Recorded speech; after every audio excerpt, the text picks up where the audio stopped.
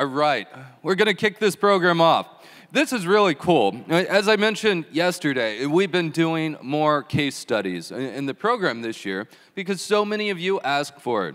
And what's cool is last year, we got to hear about the beginning of KeyBank's journey in introducing DevOps culture and practices to their organization.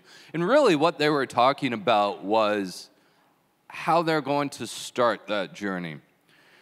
And today, we have how that has been applied, or at least begun to be applied, in the organization as a whole. And Chris McFee is actually who talked about it with one of his colleagues last year, too.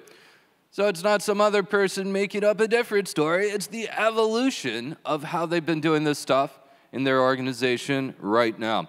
Chris is a technology leader at KeyBank who is directly responsible for continuous integration and continuous delivery in the organization. Big hand for Chris. Thank you. So just real quickly, I want to make sure that I thank that all the event staff here, Warner, Bill, Andy, etc.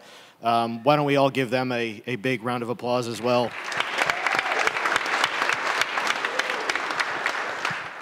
So I know yesterday it was asked, how many is this your first DevOps Days Ohio? Okay, awesome. So we did come up here last year and talk about our journey. So I'll go hit the highlights of what we've been able to accomplish over the last couple of years. Hopefully you've got your buzzword bingo card ready. It's full of the buzzword bingo, and I would be remiss if I didn't have one reference to Conway's Law. So one of my coworkers put it, Conway's Law.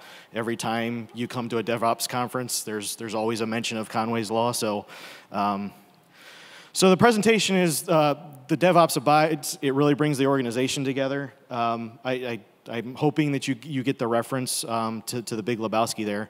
My name is Chris McFee. I've been at KeyBank for more than 12 years now. I've held a number of different roles there. I've got a background in system administration, enterprise architecture. So who is KeyBank? We're a bank that's based out of Cleveland, Ohio. We've been growing responsibly since 1825 through acquisition. We've got a footprint in 15 different states, a lot in the upper Northwest, so the Washington State area, Alaska, and then obviously Ohio, Pennsylvania, and New York. So one of the things that we started out with back in 2015 is we were having some issues with our online channel. So one of the things that was asked of us to do a deep dive and understand how complex our online banking platform actually is. So we would have outages and we wouldn't know where to look. So they really got a bunch of us together and asked us to do the deep dive. And what we came up with is we're a really complex bank, especially growing through acquisition, a lot of technical debt. This is just a picture, and I'm not sure how great the resolution is, but of all the different infrastructure pieces that are involved in our online banking solution. And then what we did is we actually determined what the transactional flow is of somebody logging into online banking. So last year we put this up here with a bunch of lines. This year we thought we'd show the actual animation. So the animation that I'm going to show here in a few seconds, it really depicts a user coming in to our online banking application. It would be one user coming into one of our data centers, simultaneously another user coming into the other data center. They click login on their login box on online banking, and this is what transpires. Maybe. Maybe not. There it goes. So you see the lines start to fill in. About 180 different transactions through the different pieces of infrastructure later, the user gets their accounts page. Again, I can't really tell how well it translates up on the screen there, but there's a bunch of red lines, there's a bunch of green lines. The red lines is one data center, the green lines is another data center. Those purple lines are actually us going through round robin across both data centers. So we have a highly available environment, and one of the things that we wanted to do is run hot. Well, we actually found out through this exercise that we're not as highly available as we think we are. You'll see a lot of those red lines going down to the other data center and not going back up. You'll see a lot of the green lines going up, and then, like I said, the purple lines where you have the opportunity to go between two data centers. Now that really poses a problem if you're trying to isolate traffic if there is a problem. So in the event, you'll see a lot of lines there, the red lines and the green lines focused in on one area. That's actually a piece of network infrastructure. It's one of our firewalls. So in the event that one of those goes down, we have real issues. One of those actually had gone down. We had real issues.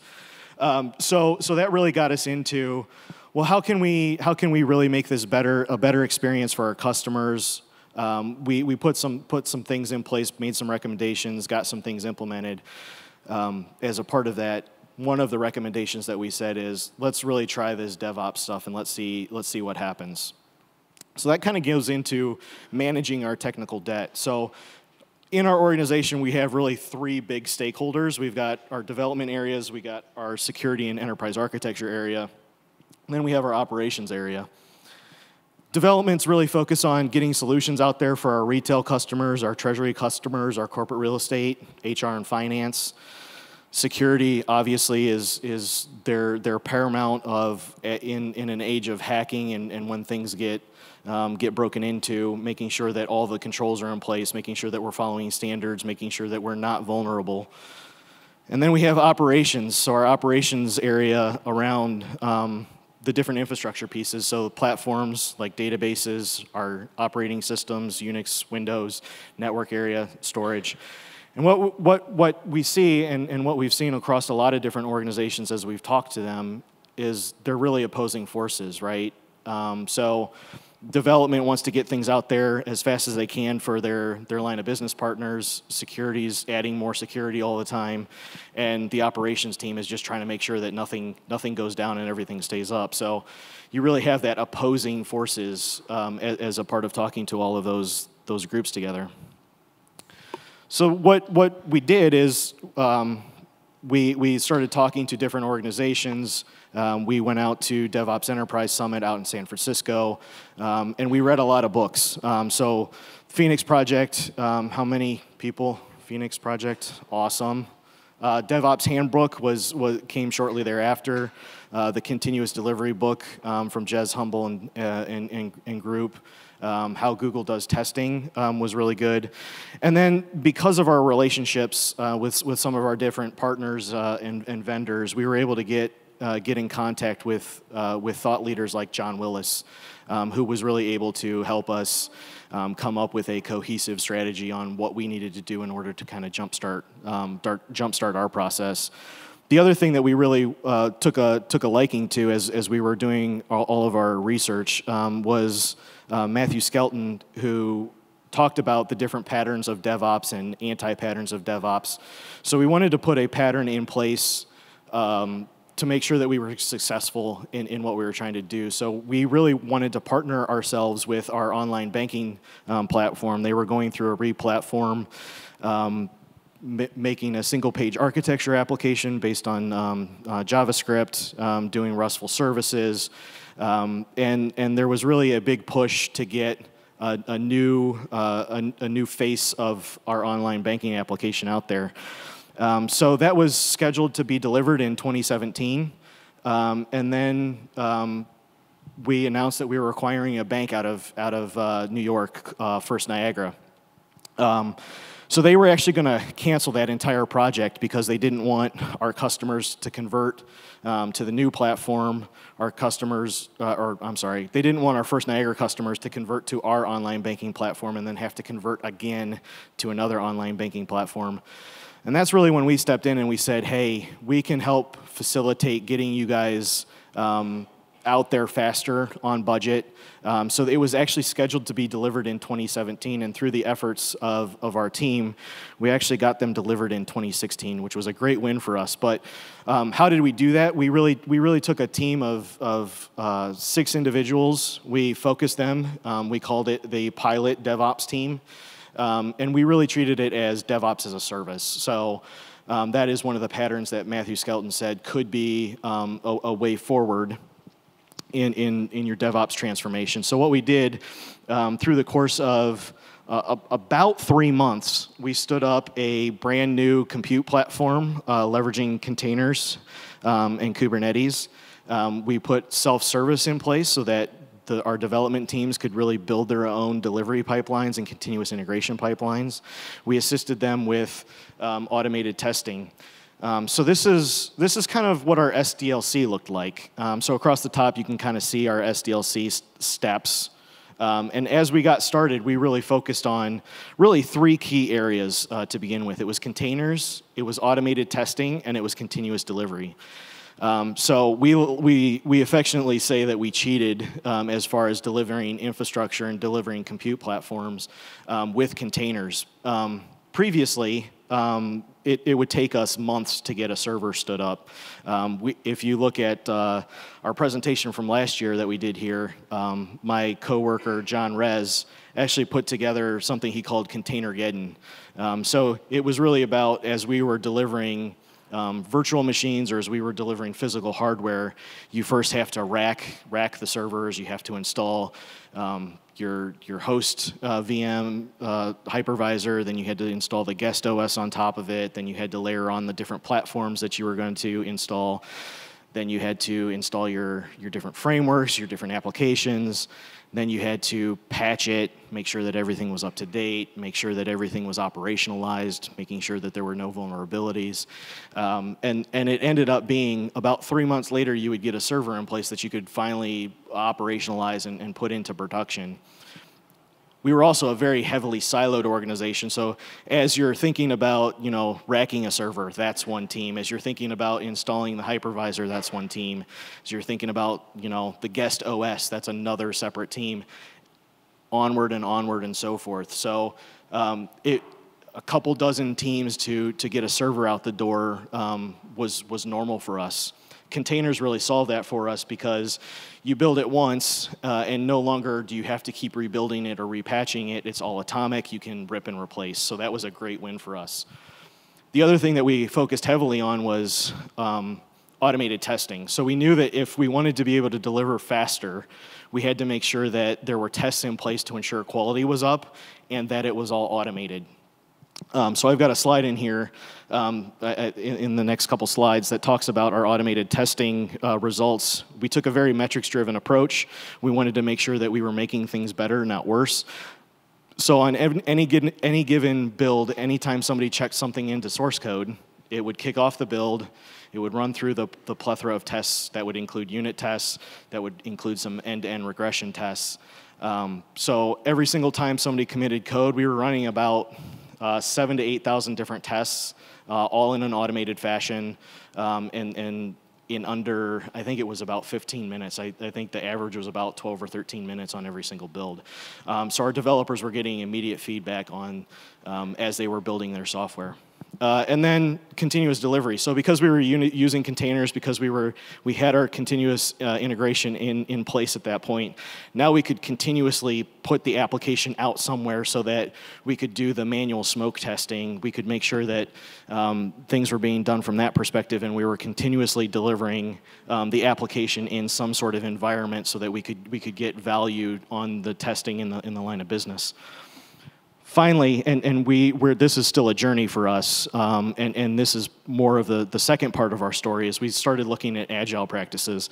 And what's kind of humorous, I think, is we were a bunch of infrastructure technology folks, and we were the ones that were pushing agile practices for our development teams. We were a traditional waterfall. So as we were going through our delivery process, we were really trying to get them to get smaller batches, really think about features, and as soon as things were ready, getting it out into production or a production-like environment so that it could be validated. everybody likes a good tooling slide, and usually this is when we see a bunch of people with cameras taking pictures of the slide. But it really, if you kind of look at the from left to right, the SDLC sort of, you really start talking about design, taking in requirements, taking in features. You really talk about our builds, so using Git and Subversion. We were using some really old source control software previously, so we started to put in new software.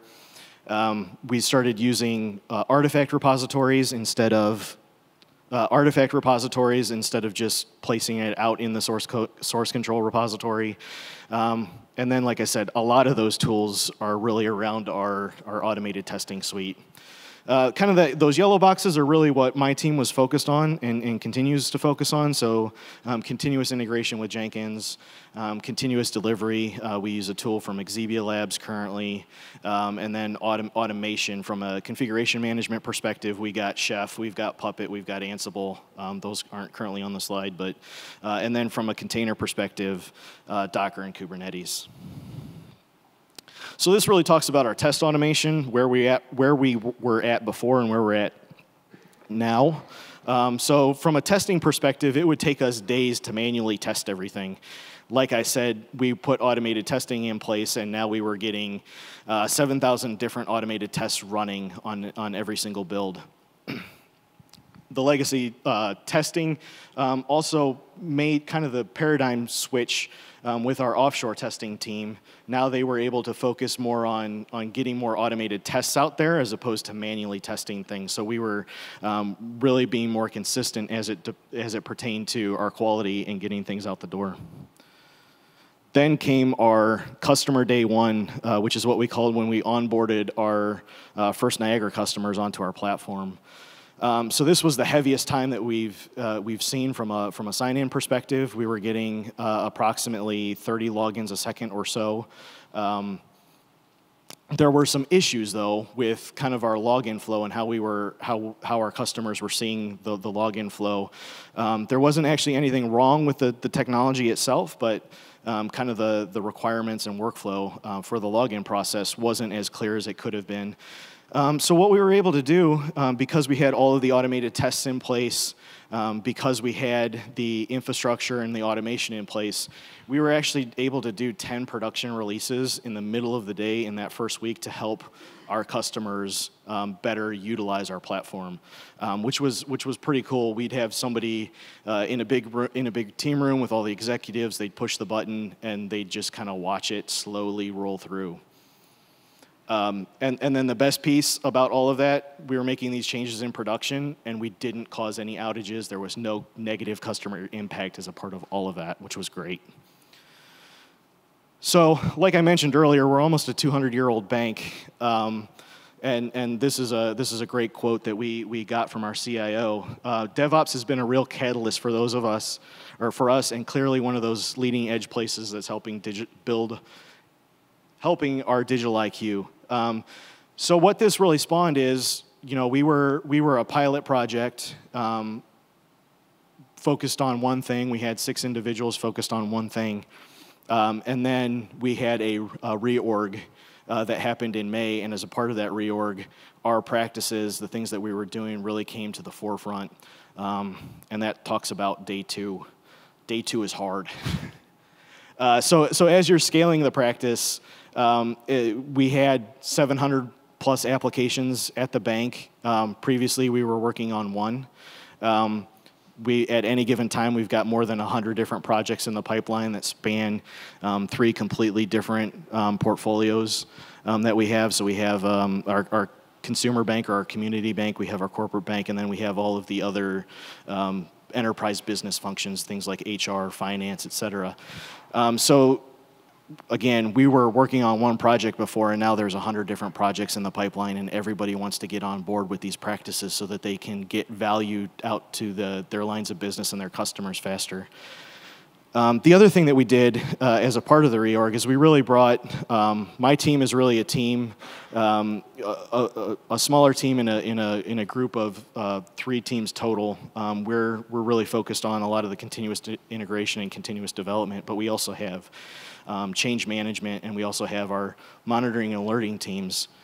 So as a part of the reorg, we really sat down and we value streamed out how the work flows through our organization and what that looks like as a part of the reorg. Really able to help try and identify some of the bottlenecks and how we were delivering things going forward, which helped a little bit as well. So in addition to all of that, we started focusing on a lot of the agile practices, getting a lot of our development and delivery teams up to speed on what it means to be agile in our enterprise. So prior to us coming in with our one project that we helped started going a little bit faster, it was bringing other teams up to speed kind of on those practices as well. So I think right now, I think we have four or five different teams now using agile practices as a part of their delivery time, which is amazing. We were also able to get out some innovation in this year as well. We created a chat bot that was able to reset our users' passwords now, which was really a big win for us. We wanted to see, we took a look at all the reports, calls coming into our help desk, and we said, hey, how can we help these guys? And it was really the largest volume of calls that they were getting were password resets. So we helped them put an innovative solution on our Cisco Jabber chat so that we can now reset users' passwords and they don't have to wait on a phone call all the time to reset passwords now, which was a big win for us too. Really got us out there in the community. But what happens, right? So as we're advancing, as we're using all these new technologies, we still have to deal with everything else within the organization. So there's a lot of complacency or a lot of, hey, this is my thing. This is what I want to do. This is how I've operated for the number of years. How do we bridge those two together? So there's some built-up animosity there. Now, animosity isn't necessarily a bad thing. There is some good, healthy animosity that helps spark different ways of thinking and how we operate. But how do we kind of bridge that gap, right? So one of the things that we were able to do is bring in some resource expertise. Some of it was through acquisition. So this year we announced that we acquired a financial wellness startup called Hello Wallet. They're based in DC. That acquisition actually allows us to bring in more products for our customers. It also brought in a wealth of talent now as well that continues to operate in an agile practice. They follow the methodologies, and they've been one of our biggest supporters recently. Over the last 3 years, we've also been able to, we've also seen an uptick in our development hirings. So this is actually a graph here of over the last 3 years in our digital banking space, the number of developers over the last 3 years. So there's really a growth there, and they're starting to get more and more talented resources in those places, really getting the skill set up to upskill everybody else that is already there, which is great. It's a great learning experience for everybody. We've also gone into the community, and there's a number of different technical boot camps or programming boot camps in the Cleveland area, and I know our testing team has done a great job in getting a lot of talent to come in as a part of those programs. And I think at last count, they were up over 20 different hires out of those technical boot camps over the last year. Again, another great win for us. So how do we optimize for speed, and how do we continue to grow what we're trying to do? So the first thing is really cross-functional expertise, making more generalists out of everybody. So one of the things that we did as a part of our reorganization that happened earlier in the year is kind of collapsing the teams a little bit. Teams that had similar capabilities, put them all on the same team so that they can kind of cross-train each other, and it's a real good educational experience there. So things like our OS teams, put the Unix team and the Windows team together and cross-pollinate and see kind of the skills grow, putting all the database teams together. This is kind of our first step in what we think the evolution is going to be. It's not going to be the end step, but it is one of the ways that we're trying to get that cross-functional expertise across the organization.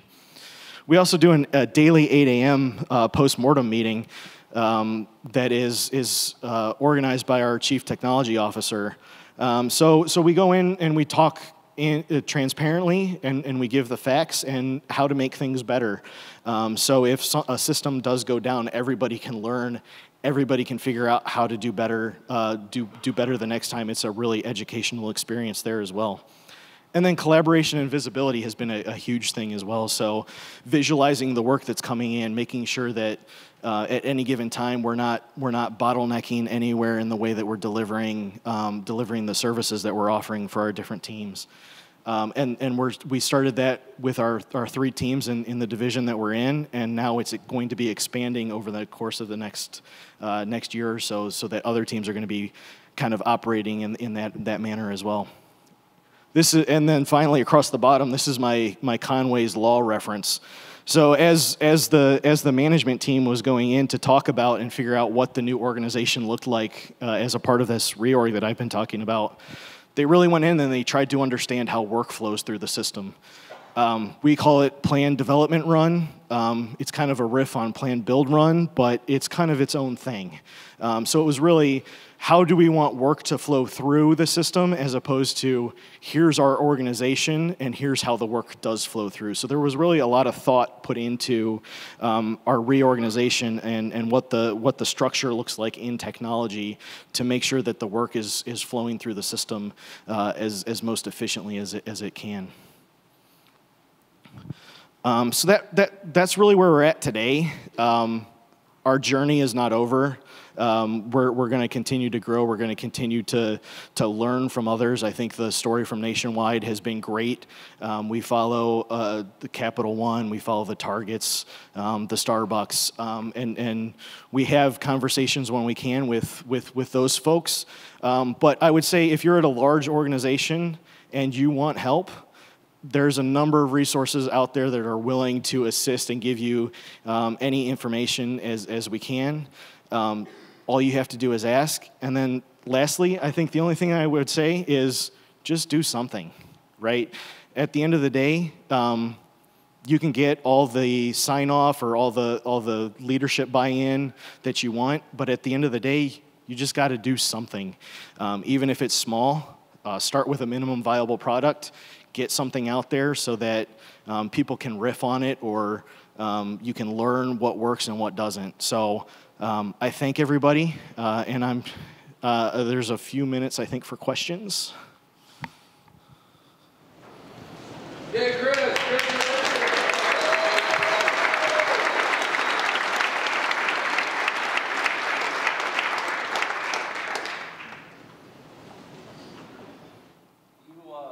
Folks may remember we have a microphone for you to ask questions.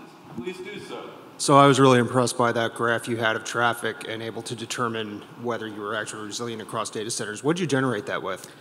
That's a great question, and it's actually a funny story. So it started off with an Excel spreadsheet, just a to and a from. And then we put the actual graphic was Visio. Each one of those Visio pieces has an ID. And the guy that I spoke with here last year, John Rez, who's my leader, actually put together a small little program that would just connect the dots. So how did you populate that spreadsheet?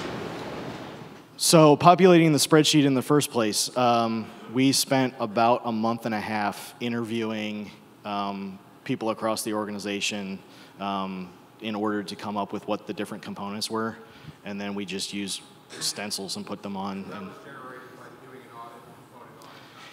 yeah, so essentially the question was, it was generated doing an audit, not necessarily something watching it. Yeah.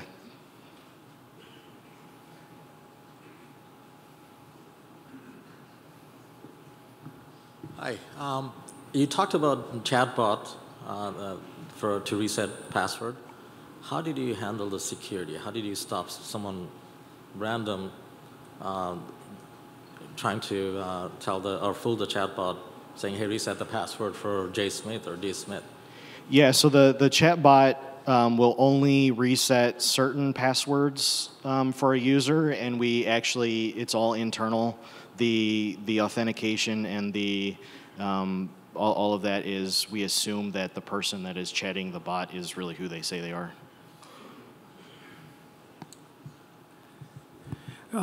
Chris, can you share some details about how did you develop the 7,000 automated test cases? Who did it, how you did it, and how long it took? Can you repeat the first part of the The question? 7,000 automated test cases you talked about in your presentation. The automation around, I'm sorry. 7,000. You mentioned you guys developed 7,000 automated test Oh, cases, okay, right? the 7,000 automated tests. Yeah, yeah. Okay. Who did it, how long it took, and how did you do it? Yeah, so as a part of our group, when we first spun up, we had a number of different resources. One of the resources that we had was somebody that was really a subject matter expert in the testing space. So they partnered with the delivery and development team in order to make sure that the tests were getting created appropriately. As a part of that, so we currently use JUnit for unit tests, Selenium and WebDriver in order to drive the end-to-end tests. So as a part of our Maven build process, Maven drives the tests in order to do that. So it's really Selenium and JUnit. We're really part of those 7,000 different tests done in collaboration with our quality team and the development team. Do you use anything for service level tests? The question was, do we use anything for service level tests? Not really at this point. We're starting to dive into what it means to profile an application. So, this method or this transaction needs to take this amount of time. We're just now starting to get into some of that detail. So as a part of the reorganization, the monitoring and alerting team, that's one of the things that they're focusing on, is getting a bunch of data so that we can have those exact kinds of conversations.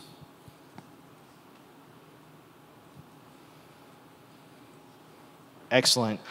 Thank you guys again, and thank you to the event staff. It's been a great experience.